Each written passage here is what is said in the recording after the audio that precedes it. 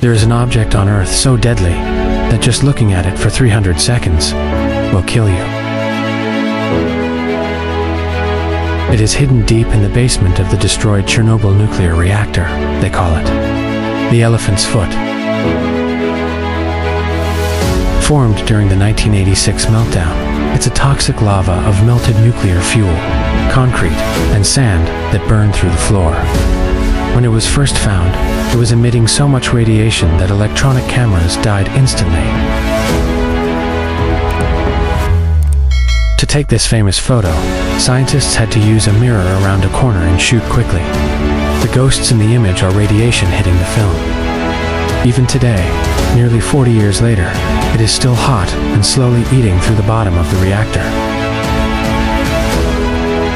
It remains the most toxic object on the planet, a sleeping monster that reminds us of our biggest mistake.